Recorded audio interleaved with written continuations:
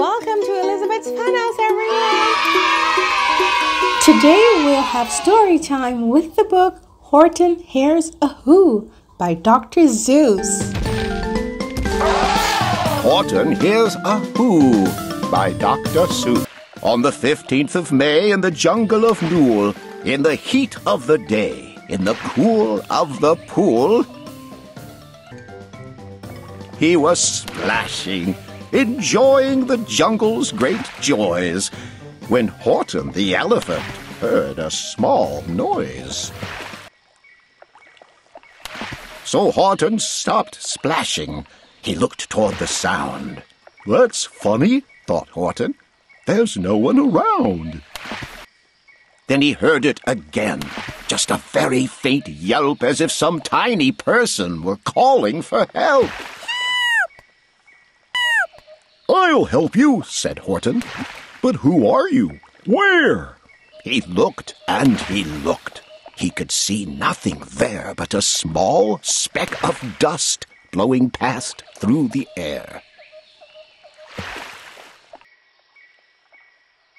"I say," murmured Horton, "I've never heard tell of a small speck of dust that is able to yell.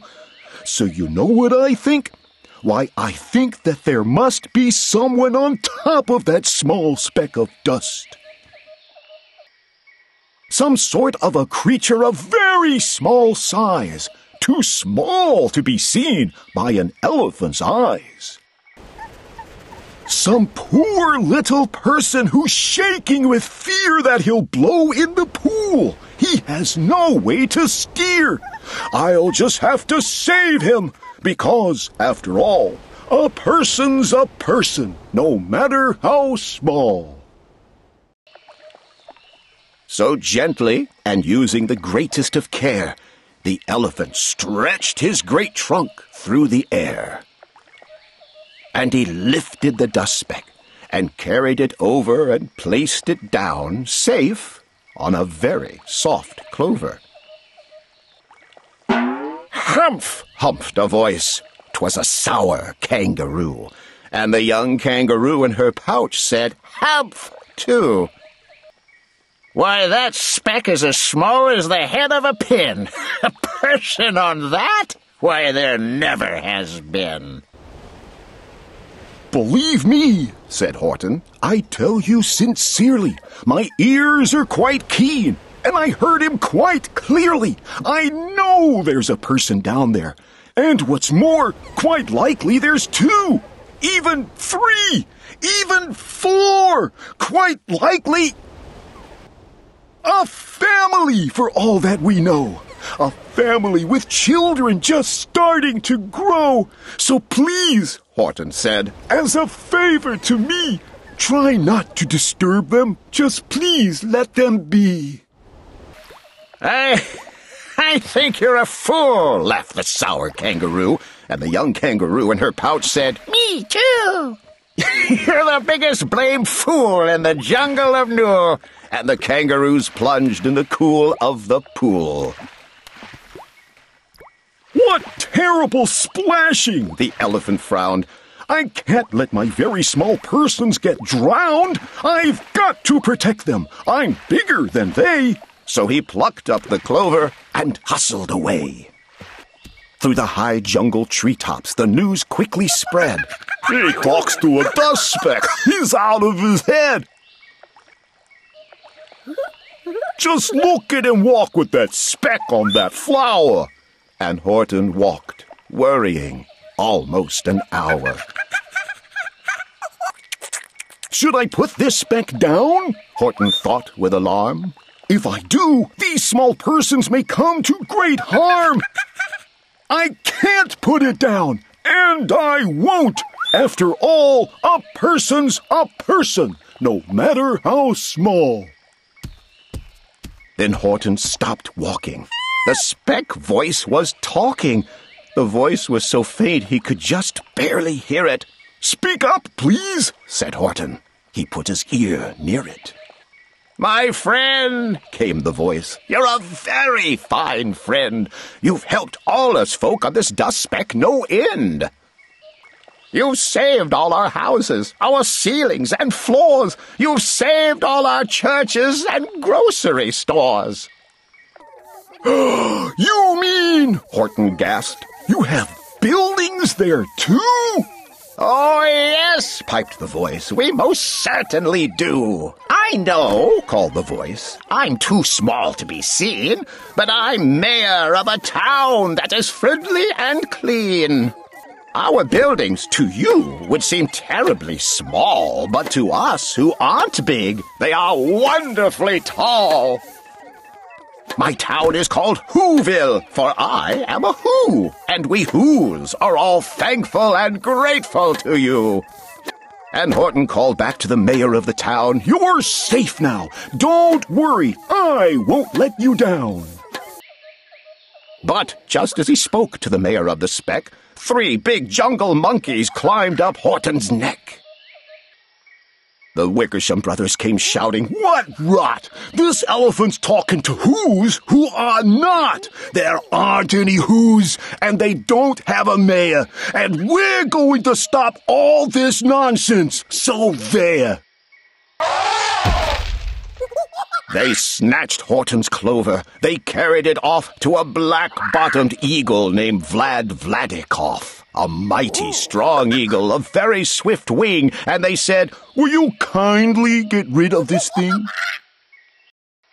And before the poor elephant even could speak, that eagle flew off with the flower in his beak.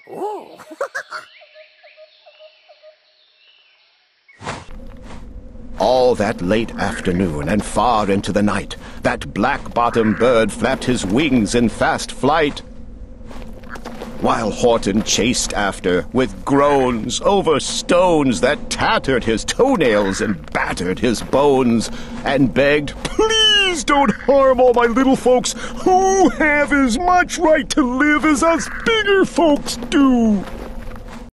But far, far beyond him that eagle kept flapping, and over his shoulder called back, Quit your yapping! I'll fly the night through! I'm a bird! I don't mind it! And I'll hide this tomorrow, where you'll never find it!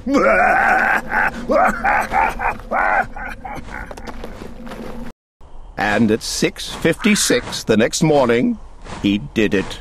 It sure was a terrible place that he hid it. He let that small clover drop somewhere inside of a great patch of clovers 100 miles wide. Find that? Sneered the bird. But I think you will fail. And he left with a flip of his black-bottomed tail. I'll find it, cried Horton. I'll find it or bust. I shall find my friends on my small speck of dust. And clover by clover by clover with care, he picked up and searched them and called, Are you there? But clover by clover by clover, he found that the one that he sought for was just not around. And by noon, poor old Horton, more dead than alive, had picked, searched, and piled up 9,005. Then, on through the afternoon, hour after hour, till he found them at last, on the 3 millionth flower. My friends, cried the elephant, tell me, do tell, are you safe? Are you sound? Are you whole? Are you well? From down on the speck came the voice of the mayor. We've really had trouble, much more than our share. When that black-bottomed birdie let go and we dropped, we landed so hard that our clocks have all stopped. Our teapots are broken, our rocking chairs smashed, and our bicycle tires all blew up when we crashed. So, Horton, please, pleaded that voice of the mayor's, will you stick by us Whos while we're making repairs? Of course, Horton answered. Of course I will stick. I'll stick by you small folks through thin and through thick. Humph, humphed a voice. For almost 2 days you've run wild and insisted on chatting with persons who have never existed. Such carryings on in our peaceable jungle. We've had quite enough of your bellowing bungle. And I'm here to state, snapped the big kangaroo, that your silly, nonsensical game is all through. And the young kangaroo in her pouch said, Me too. With the help of the Wickersham brothers, and dozens of Wickersham uncles and Wickersham cousins and Wickersham in-laws, whose help I've engaged, you're going to be roped and you're going to be caged. And as for your dust speck, that we shall boil in a hot steaming kettle of bezelnut oil. Boil it, gasped Horton. Oh, that you can't do! It's all full of persons! They'll prove it to you! Mr. Mayor! Mr. Mayor! Horton called. Mr. Mayor! You've got to prove now that you really are there! So call a big meeting. Get everyone out. Make every who holler. Make every who shout. Make every who scream. If you don't, every who is going to end up in a bezelnut stew. We are here! And down on the dust speck, the scared little mayor quick called a big meeting in the Who-ville town square. And as people cried loudly, they cried out in fear. We are here! We are here! We are here! We are here! The elephant smiled. That was clear as a bell! You kangaroo surely heard that very well! All I heard, snapped the big kangaroo, was the breeze and the faint sound of wind through the far distant trees. I heard no small voices, and you didn't either. And the young kangaroo in her pouch said, Me neither. Grab him, they shouted, and cage the big dope. Lasso his stomach with 10 miles of rope. Tie the nuts tight so he'll never shake loose. Then dunk that dumb speck in the bezelnut juice. Horton fought back with great vigor and vim, but the Wickersham gang was too many for him. They beat him, they mauled him, they started to haul him into his cage, but he managed to call to the mayor, Don't give up! I believe in you all! A person's a person, no matter how small! These small persons will not have to die if you make yourselves heard, so come on now and try!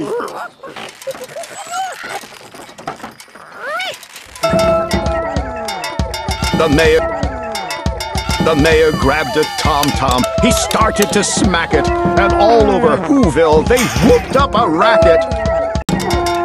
They rattled tin kettles. They beat on brass pans, on garbage pail tops and old cranberry cans. They blew on bazookas and blasted great toots on clarinets, oompas and boompas and flutes. Great gusts of loud racket rang high through the air. They rattled and shook the whole sky, and the mayor called up through the howling mad hullabaloo, Hey, Horton, how's this? Is our sound coming through?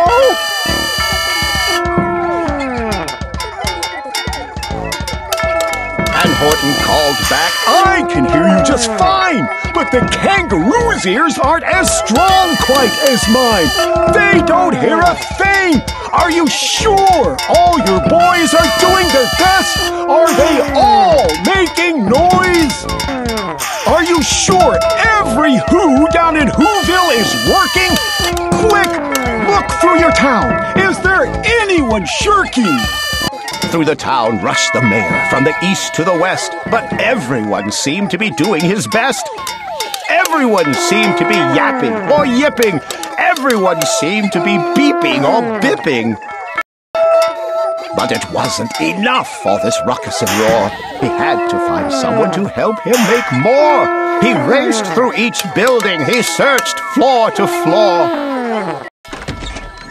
And just as he felt he was getting nowhere and almost about to give up in despair, he suddenly burst through a door, and that mayor discovered one shirker quite hidden away in the Fairfax Apartments, apartment 12J. A very small shirker named Jojo was standing, just standing, and bouncing a yo-yo. Not making a sound, not a yip, not a chirp. And the mayor rushed inside, and he grabbed the young twerp. And he climbed with the lad up the Eiffelberg Tower. "This," cried the mayor, "is your town's darkest hour.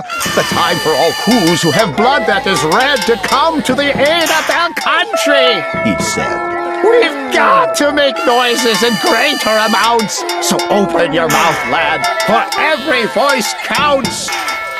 Thus he spoke as he climbed. When they got to the top, the lad cleared his throat and he shouted out, "Yap!" And that yop, that one small extra yop, put it over. Finally, at last, from that speck on that clover, their voices were heard. They rang out clear and clean, and the elephant smiled. "Do you see what I mean?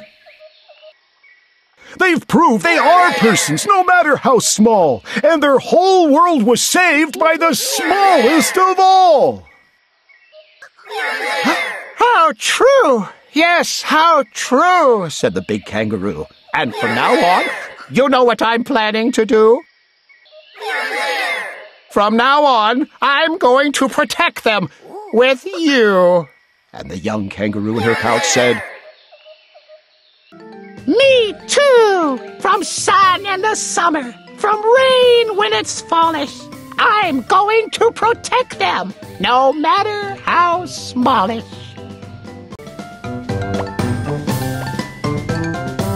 I hope you all enjoyed story time with Horton Hears a Who. If you enjoyed today's video, please like, share, and subscribe, and stay tuned for more fun from Elizabeth's Funhouse. Bye!